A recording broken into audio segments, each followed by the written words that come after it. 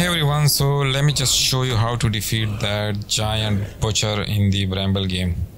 So what you're gonna do first, just try to avoid his hit, and how you can do it, just watch carefully his hand, and when he's about to hit you, you have to run. So basically what you're gonna do, you have to run in one direction, and when he's about to hit you, you have to turn back and run away. That's how you can avoid his hit easily. And the second tricky part about this fight is when he's hitting the table with his fist like that, you have to jump. Otherwise you will fail and he will kill you. And the final part is just pick the flash came down from above and hit him in the eye with that flash. And when you do it 3 times, then he'll open the left side way for you and you can run away from him. So that's it. There is nothing difficult about this fight.